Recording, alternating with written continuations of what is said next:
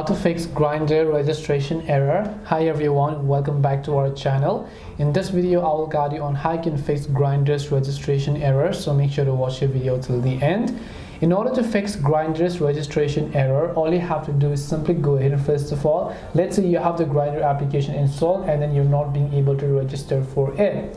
What you can do in that case, first of all, just make sure that your internet connection is working just fine. If you're using Wi-Fi, try to switch to cellular data. If you're using cellular data, try to switch to Wi-Fi.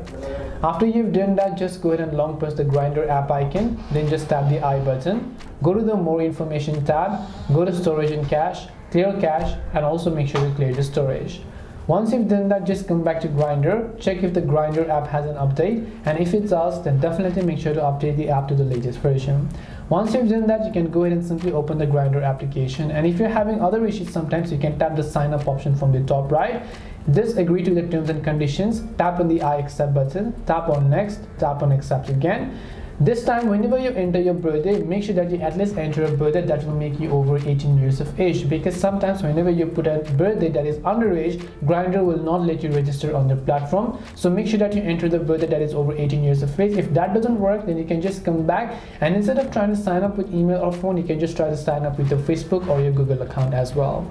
Hopefully one of these may have helped you solve the problem as to how you can fix the Grindr registration error. If you have got any more questions, queries or doubts, feel free to also leave them down. Thank you very much for watching till the end of this tutorial, and see you soon in the next video.